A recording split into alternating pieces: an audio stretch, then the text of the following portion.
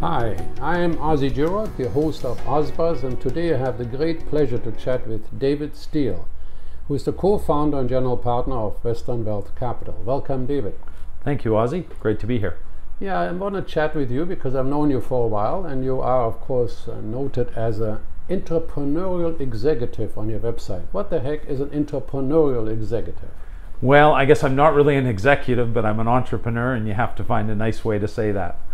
Yeah, it is. I can't remember having seen that, but it's true. That's probably what you are. And certainly when you look at your background in terms of, you used to be the CEO of International Properties Group, which was listed on the TSX, and that's where you cut your teeth on condominiums, didn't you? Exactly. That's where we met. You actually did our website back. That's right. We had a web company 20-some years ago when the dot-com boom was hitting, coming up to year 2000, and yeah, that was interesting. You paid me $12 and you raised 20 million or something like that.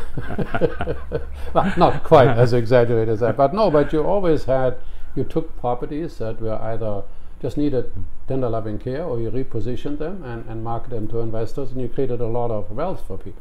Yeah, I mean, the formula really hasn't changed over 30 years. I mean, the prices have gone higher and the markets have changed, but the formula is really, you know, real estate, it's all about finding a formula, and if you can get a good formula and repeat it, it's really that's really it's like the key having to the a business. System, you know, and not deviating from it. And we can get into that if you like a little later. But you did some 85 projects there, 7,000 units. It seemed like it was superlative, but that's nothing as what you have been doing since then, no?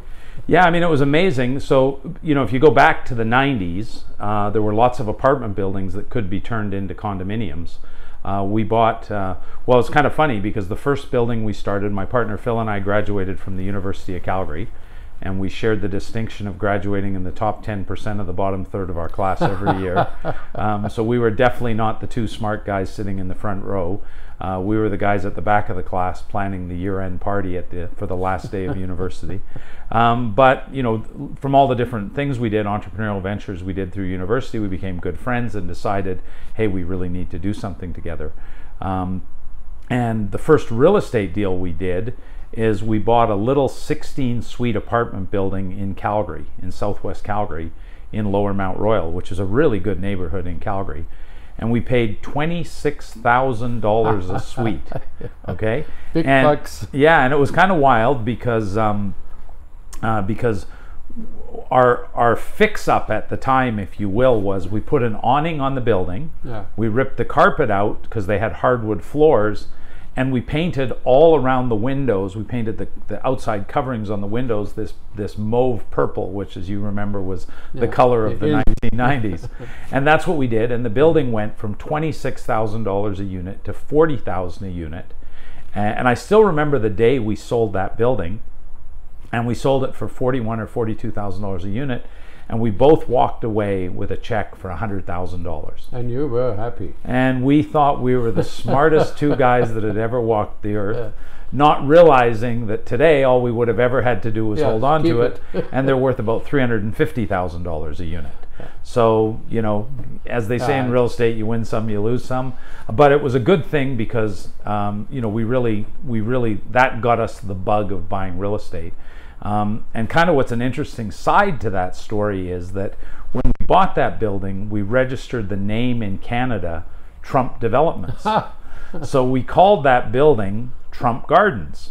And then we bought another one, and it was a 4-story building. This one was only 2-story. This next one was 4-story because it was built bigger. We called that one Trump Tower. And then we bought another one just down the road, and it was another 20-suiter. And we called that one Trump Place. So we had Trump Gardens, Trump Tower, and Trump Place. And these were all in Lower Mount Royal, really nice area in Calgary. And then we decided that there was one that was on the other side of 14th Street. Well, the other side of 14th Street in Calgary is called Bankview. And while Mount Royal is a great area, Bankview is not quite Mount Royal. And we thought, well, we're getting it for a cheaper price, we'll fix it up and we'll sell it. Well, we couldn't sell it. Yeah. So within our office, that building became known as Trump Dump because we couldn't sell it. Now, we ended up selling it. We didn't make as much money, but it also taught us a very important lesson that it's a big difference if you're on the one side of 14th Street or the other. That's right. But the thing is that with Trump, of course, that was way ahead of Mr. Trump becoming president. Oh, yeah. And I think, didn't they resent you using the name in retrospect? Or? Well, if you fast forward till 2015, again, we're building a condo building up in Fort St. John, and I walk into one of our management meetings, and someone says, "Dave, we're going to build this new building." And I said, "What do you want to call it?" And they said, "We're going to call it Sterling Place." I still remember the name, and I thought to myself, my God, that is the worst name you could ever name an apartment building. So I said, I'll tell you what, unless you guys have a better name by tomorrow morning at 8 o'clock, we're calling it Trump Gardens. And they said, "Dave, you can't call it Trump Gardens." And I said, "Why not?" And they said, "Well, you don't own the name to Trump." And I said, "Well, actually, as a matter of fact, I do. I've had the name since 1994. So we came back to the meeting the next morning, and no one had a better name. So we ended up building a building in Fort St. John called Trump Gardens. And the building sold out. It was a condo building, and it sold out literally in record time. I'm not sure it sold out because it was called Trump Gardens, but it sold out. Good timing. Yeah, good timing, and it was very good. And in April of 2015, I get a letter in the mail from Donald Trump's lawyer, and it's not the famous lawyer that's in jail right now. What's his name? Michael Cohen. Yeah, no, it's not. It wasn't from Michael Cohen, because I went back last week and looked just because someone asked me. But it was from another lawyer. And the letter basically went on to say, "I am the lawyer for Donald Trump, the renowned entrepreneur, the incredible real estate." It was 2 pages of just self-flattery of Donald Trump. And so when I showed it to my lawyer said, "Dave, you know, I dislike Donald Trump so much that if you want, I'll make the call back to this lawyer and I won't charge you, because there's no way you're making this call and you're not going to let me sit in on it." So we get on the call with Donald Trump's lawyer, and Donald Trump's lawyer goes on and on and on about the fact that, did you know we're violating trademark law, and Donald Trump has the name Trump in Canada. And he's halfway through his dissertation, and I said to him, like, you have gone to the corporate records office and you do realize that we own the name Trump Developments Ltd, which we've owned before you got the trade name Trump in Canada. And there was dead silence on the phone. And that was it. Yeah, that was it. And he said, "Let me get back to you."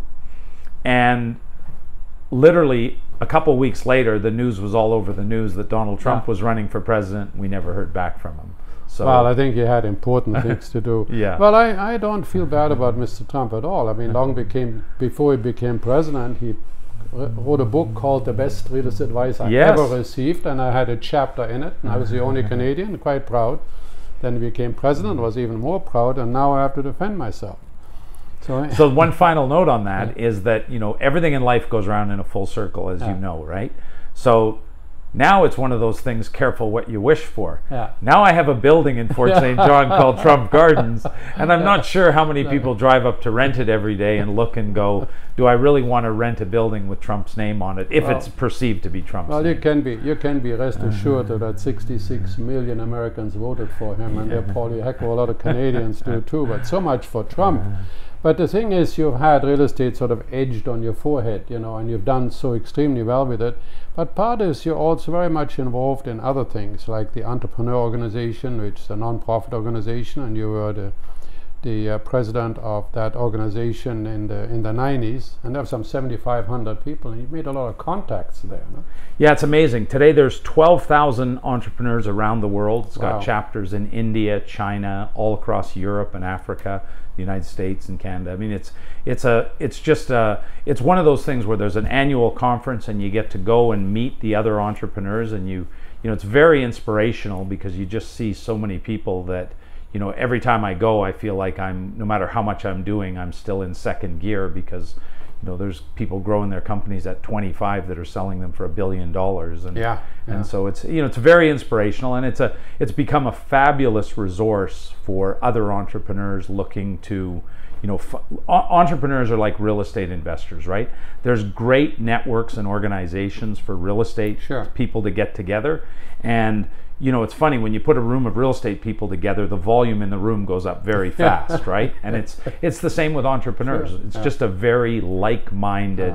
There's no question. We had the Land Rush conference in Vancouver last Saturday, and there was a hum and a din, you know, in the hallway. It was bigger than inside the speakers.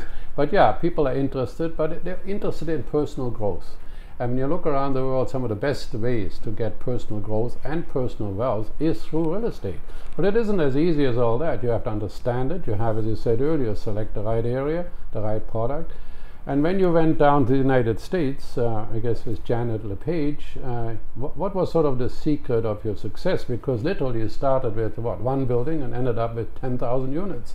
Yeah, I mean, I think the real secret is we got a formula. And I think it's, you know, it's the best formula that I've seen in real estate in 30 years.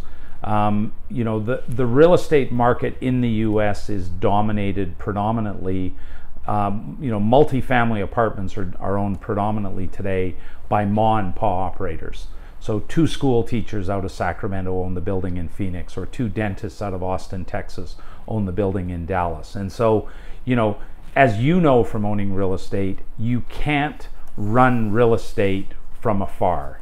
You can't take this $25 million asset and just hand it to a property manager and hope that they'll run it, hope for the best. And so what we've been able to do is we've been able to create a system of working with the property managers where our asset management team is really hands-on. We do a lot of things to really transform and modify these buildings, and we do it really fast. And so, you know, it's well, if it's fast, the tenants, they're used to getting lots of promises and never see anything. So if you do it fast, that gets you off on the right foot. Well, we do it right now where we do 45 or 50 things that we do to the building that we do on the day we take over. There you go. So much so that when the tenant leaves to go to work on the morning of takeover, Ozzie, when they leave to go to work, they come home at 4 o'clock in the afternoon and the building's been transformed. The pool furniture's been changed. The signage has been changed. We've already started renovating the leasing office. We've got the model suite under, you know, you've got all these things going. And, you know, what I always say is people don't mind paying more rent. They don't want to pay more rent on a promise of things being done. Exactly. Because that promise has been broken to them too many times. Yeah, and sometimes a developer or an owner goes and renovates 1 or 2 units and leaves the old garbage furniture on the pool, or some of they have maybe a barbecue and it's all rusted up, or some, you know, it's not this big a deal, but the totality of making all of these changes at once, people say, hey, you know, these guys mean business. Yeah, no, it's really amazing because, you know, if you take the top 10 or 12 markets in the US, and, you know, the formula is really strong because, you know, it's where the people are moving to, where the jobs are being created. The average rent right now in San Francisco for a 2-bedroom is $4,200 a month. Okay? US. So that means that if I'm Google or Intel or one of these big companies, Apple, and I'm operating in the Silicon Valley, I'm paying my programmers $220,000 a year, mainly because they've got to pay $4,200 a month rent. So those companies now in droves are moving to Dallas, Houston, Phoenix, Atlanta, Las Vegas, Denver. They're moving to these other cities because the rent is $800 or $1,000. It's a quarter of the price, and the cost of living for that same programmer is about $100,000 a year. So there's no charity with Google, there's no charity with Intel. They're just doing straight math saying we're going to move to these areas. So if you follow the demographic shift, there's all these people moving to these more affordable locations, and there's all this 1980s product. And the 1980s product, in its current form, unrenovated, when you walk inside, it's got the plush carpeting, it's got the turquoise toilets, it's got the kind of unit that you and I wouldn't want our kids to go and rent. And so the classic unit rents for $800. When we do our full renovation on it, it rents for about $1,100. But the people that are moving there, if they don't pay $1,100, they've got to move up to about $2,200 or $2,500 for a brand new apartment. Sure. So they're not prepared to pay $2,200 or $2,500. They're also really not prepared to pay $800 and rent the classic because they want something more than that. Sure. But they're prepared to pay the $1,100 with a really nicely done pool and a leasing office and all the amenities done. Even the thing like a washing machine and dryer that is so important. You know, if you say to the lady of the house, will you pay $50 more a month if I put in a washing machine dryer, she'll wrestle her husband to the ground to have the washing machine and dryer in the unit. Right. Right, and what's really cool is that in this process of doing it for 5 years, so the first thing is you recognize and you go, hey, there's a value add process that needs to be done. Then the second approach is, how do you standardize it? How do you do it? Yeah.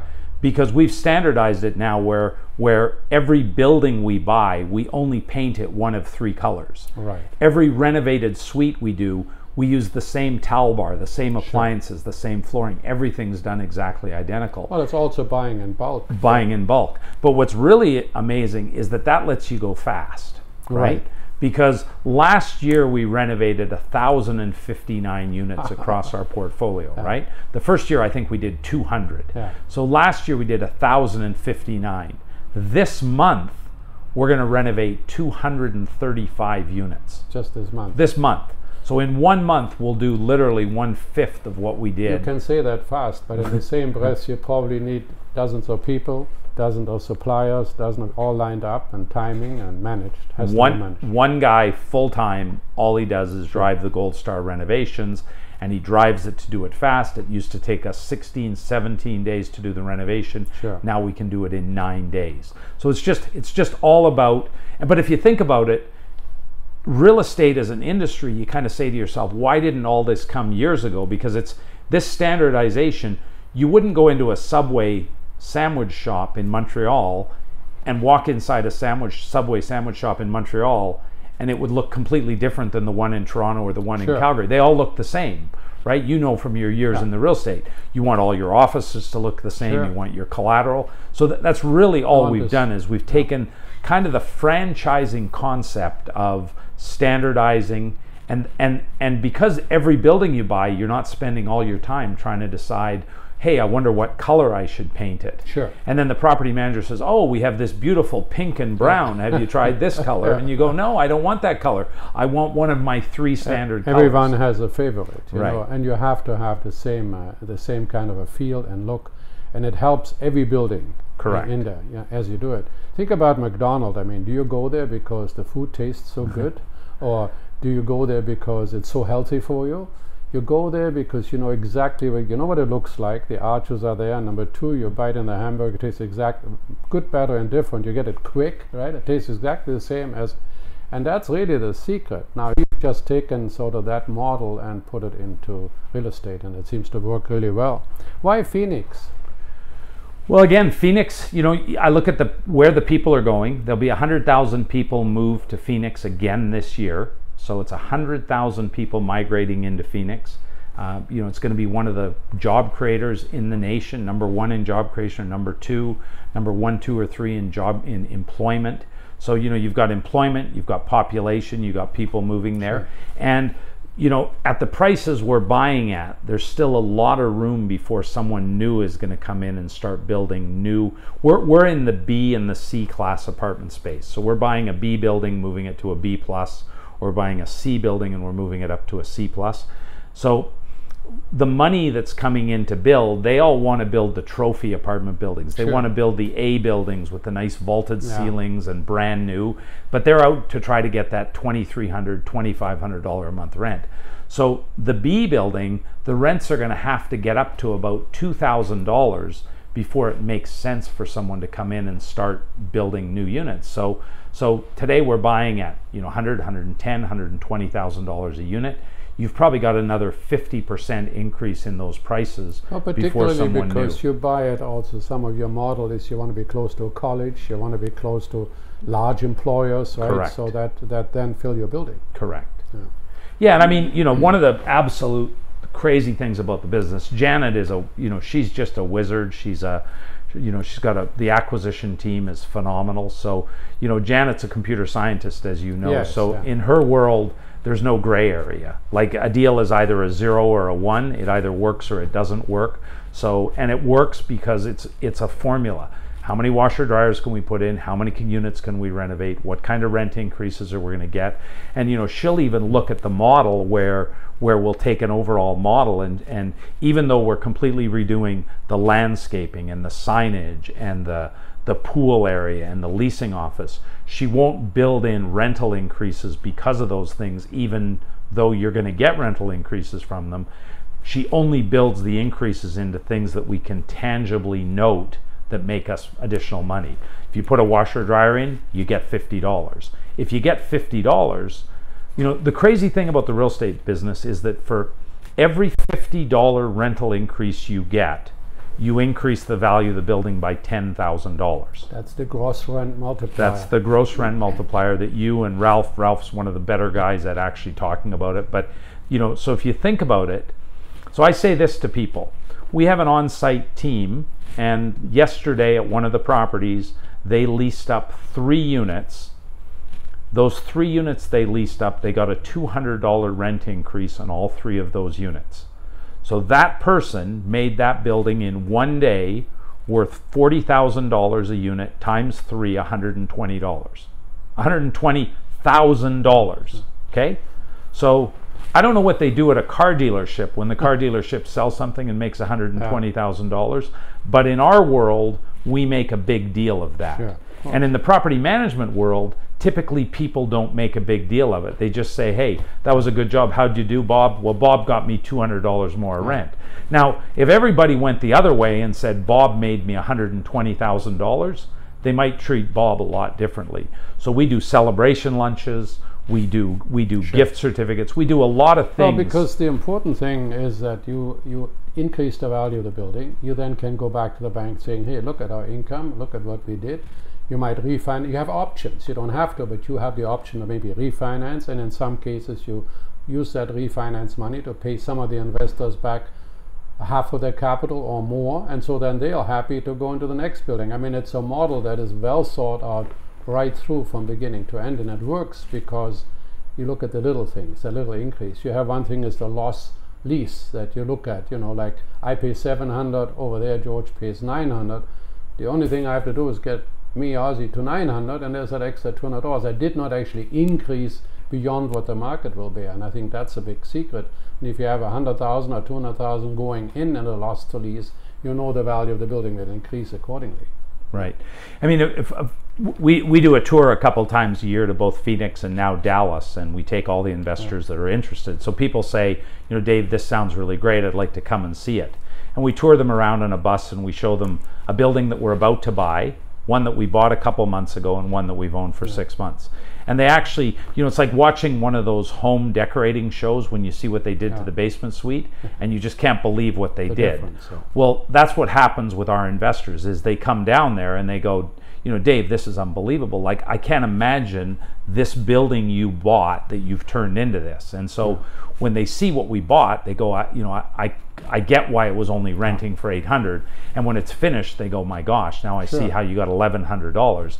And if we can get the units from $800 to $1,100, and we can do it in 3 years or 2 years, the investors make 100% return on their equity. So the returns we've been getting, which, you know, have been quite phenomenal, have really been based on that simple premise. You know, are you in a good market? Is there a demand for this? Because these buildings have to be transformed, right? And the way most of the investors have said to me that they really get it is they go, you know, Dave, I wouldn't stay out at an old motel by the airport, but I would stay at a Holiday Inn. I'd stay at a Holiday Inn Suites. So if you can convert that old motel into a Holiday Inn Suites, I would stay there, and that's really what the business is. But I think that's also why you and Janet are a good match. By the way, all the OZZIE'S listeners, if you want to listen to Janet's part of the equation, the founding partner, co-partner of Dave, and go to OZZIE'S #2, and you can listen to her story. I love the way she says, I have the 3 S's. You know, when I get scared, I say to myself, shut up. And when I want to stay in there, I say, suck it up. You know, like very down to earth, very basis, but she has a model. Like you say, she's a financial analyst. you have a model. I mean, your model won you a Georgia Award for the best residential development in BC in 2006. Where was that? On Vancouver Island, I guess. No? Vancouver Island, we did a project. We have a development company here in Canada, and we build a fair amount of stuff for the government. We're one of the largest residential builders up in Northeast BC in Fort St. John. We're building, we really, it's exactly the same thing. We have a lot of investors that want to go to the States. We have a lot of investors that want to come to Canada. So if they come to Canada, they go, hey, I want to invest my money in BC. I'd like to own 3 rental properties. So we sit down and say, okay, where do we think are the best markets going to be? And the markets we really like Surrey. I think, Surrey's going to grow by 300,000 people over the next 15 years. We like Fort St. John, this big announcement of the $40 billion with LNG. It's going to completely transform the north. And we like Victoria for, again, all the same reasons. Sure. Yeah. Vancouver is getting too expensive. And so you say to yourself, when it gets too expensive and it prices people out, where are they going to go? Sure. The companies are moving out to Surrey, and a lot of the companies are moving to Victoria, and a lot of the companies are moving to the Okanagan. So it's how do you target those areas, and what kind of product do you build that the clients that want to own titled real estate can buy and get a good deal on?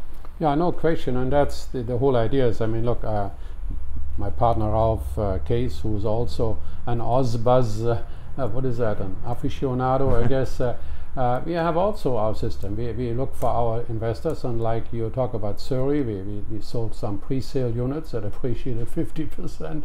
Yeah, I mean, we certainly have the privilege also to work with you in the States. A lot of our investors, and we go down there, we take a look at the building, we see the model, we see the upside, and that's important for the investors to say, you know what, they've done it at this building, they've done it in this city, it's likely going to happen here. I mean, I went down to the building in Houston, I keep forgetting the name, but I really liked it. It was all brick. Wimbledon, yeah, it was all brick construction. German neighborhood. That's why I was going to come to it. The high school has a German name, and they have a downtown which is German. Of course, it had to be good. The point is, it was a great little town. It had all the right things to do. So tell me, I mean, you're doing things differently in an industry that hasn't changed for years. Is that the secret? So I think there's 2 secrets. I think the first secret would be this. Whatever area you're going to be going into, really ask yourself what the wave is behind you that's going to make you look really smart, right?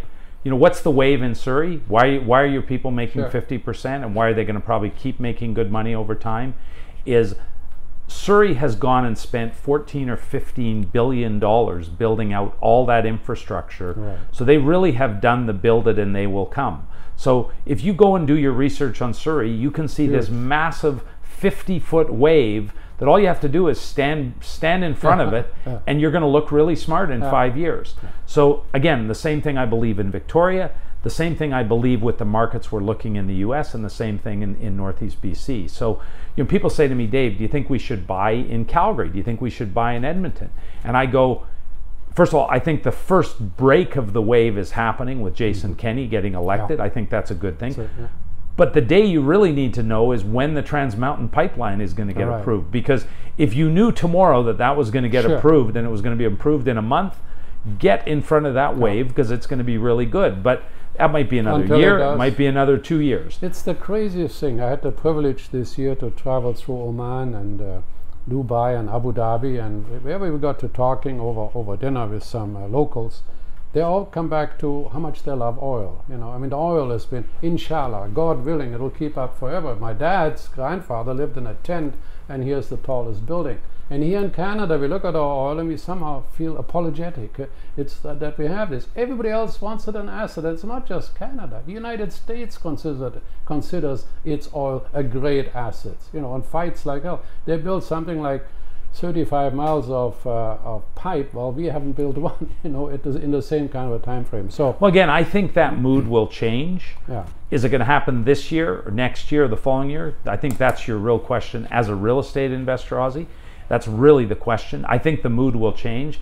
I think people are going to get fed up very quickly of the fact that there's been all this interference. This whole environmental thing now is coming out as a scam. But leave all the politics aside, which I'm not here to talk politics. But as a real estate investor, the first secret in my mind is get behind the wave. Because if people say to me, "What about this area?" I go, "Tell me what the wave is that's going to run you over. That's going to that by default you're going to look really good." It's like we always say, people values go where people go. And there's a trend usually. I think there's also a trend into the inner cities again. And Surrey is a city. We always see Surrey as this big sort of a farm area. It isn't. It's a great city, and as you said, it has tremendous infrastructure, and the prices are relatively low compared to certainly to Vancouver. So you talked about repeatability and scalability. Yeah, again, the whole thing is that they say what's the best marketing slogan ever written? Yeah. Remember what it was? If it absolutely has to be there, something like FedEx, FedEx. Has to be there tomorrow. Yeah. It was shampoo, rinse, repeat. Oh yeah, of course. And it was the fact that they added that one word so that everybody that shampooed their hair suddenly thought that they had to do it twice, right? So all of a sudden, shampoo sales doubled because every time you washed your hair. Well, it was actually, and you put me on the spot. I can't remember him, but it's a specific guy who was hired by, I think it was Alberta VO5 or something. But the idea was that he was going to be paid, I believe, something like $8,000. And he says, "No, I just want a small percentage of the increase." And he got an incredible increase because, look at it. We live in instructions, right? So you look at the instructions as, repeat, and so look at it tonight. You'll find out, rinse and repeat, and people do right now. Can we do that in real estate? Well, sure. So you take an example. So you've been to a number of our buildings. We put up these gaudy yellow and black signs in front of our building. Okay. Sure. Now, what do? They double the traffic from when we don't have the signs. So when you drive by, you see these gaudy yellow and black signs. The day we take over a building, 25 of these yellow and black signs go up. The monument sign goes up. For the first 25 or 30 buildings we did 25 or 30 different monument signs. Now we have 3 color codes. We're either painting the building crimson, we're painting it blue, or we're painting it Arizona. We have 3 different color codes. If we're painting it blue, then we know exactly what the monument sign goes with the blue paint. If we're painting it crimson, we know exactly what color it goes. So all of a sudden, all the decisions start with one decision. What color are you painting it? Then from that, we know exactly what color the lawn furniture around the pool is going to be. Then we go inside, we know what all our signage inside the building is going to be. Well, so, then if you be like a McDonald's and you have your 50,000 units in every city and people walk into that color scheme, that looks kind of familiar, must be good. Right. And even more importantly is that they walk into a building in Houston, and from the standpoint, because the one thing I've learned about this business and anyone that's in it, even if you own 3 properties, right? You spend an awful lot of time talking to your property manager about things you really shouldn't waste your time talking about. Right. Because they're really just an opinion. What color do you think the building should be painted? Do you think the monument sign should be round? Should it be square? How big should the font be? What should it say? So once it's standardized and you're not spending all that time, Ozzie, what it really does is it gives you time to spend on the places where you can really make your money.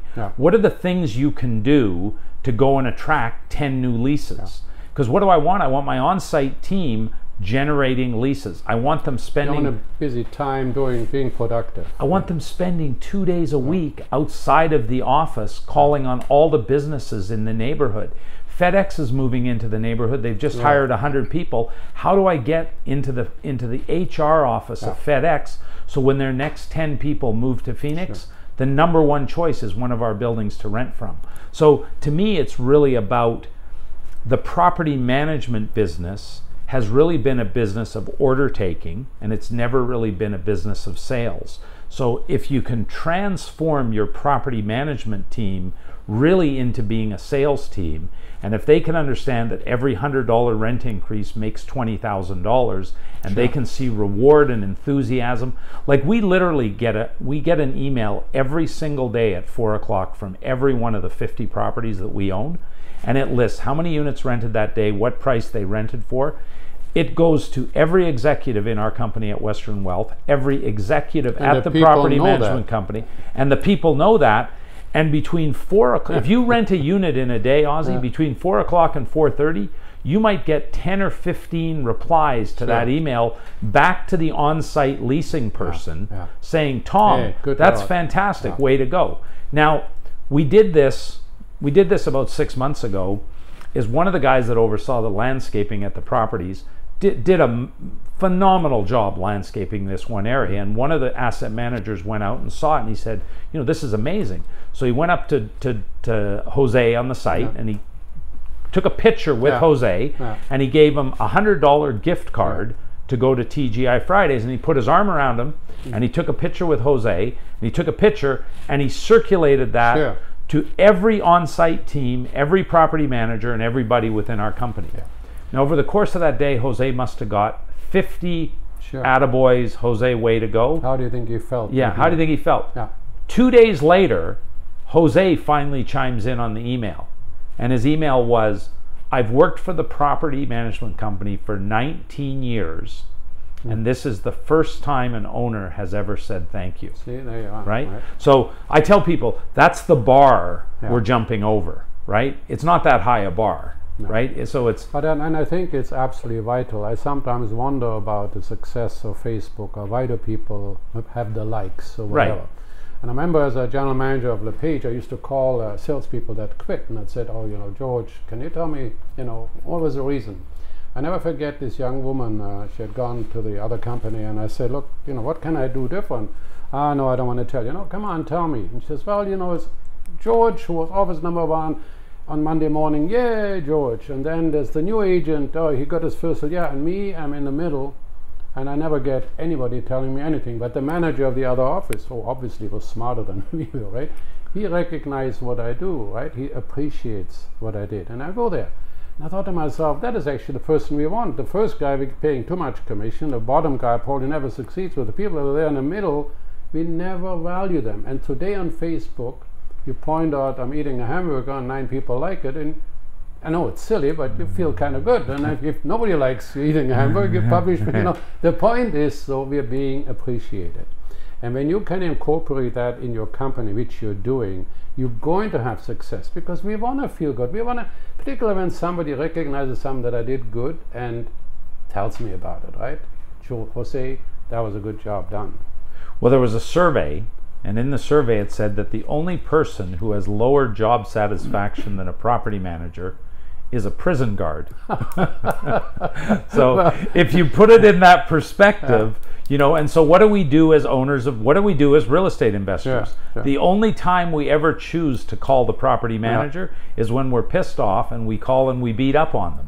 Right? So the whole concept is, how do you reverse that, and how do you, and the other side of it is that I love about the 4 o'clock emails is that it's democracy. Right? I get the information directly from the on-site team, because if I fly into Phoenix and I go meet the president of the property management company, they really don't know truthfully what's going on at all 20 of my properties in Phoenix. But most of the time, they now know, because they're in the same 4 o'clock emails, they're seeing everything that's happening. So they're forced to know about my properties. And you can also tell very, very quickly by the email chains which of your on-site team are good and which ones are the ones. Well, and you have lifted the standards. I come from a sales organization with this President of Royal LePage. In terms of standards, I said, watch my lips. There was an argument about what the sign should like. This is our sign, that's what and that's where your name goes. But the most important thing, by the way, I should say, when you say 50 properties, it's not 50 houses. We're talking each property has 150 to 200 units. Am I right? It's not just 50 properties. Yeah, no, it's about 12,000 units. Yeah, so I just wanted to clarify that. But you're so right. You're managing it, you're setting standards, and then you congratulate on those standards, and you enforce those standards. If the guy doesn't send in his daily report, well, I don't think he would last very long under the... Well, it's an interesting thing, because each property management company typically has 5 or 6 regional managers.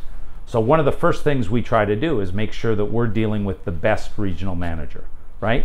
Because if you've got the best regional manager, there's no one who's a really good regional manager that doesn't have really good on-site teams. Sure.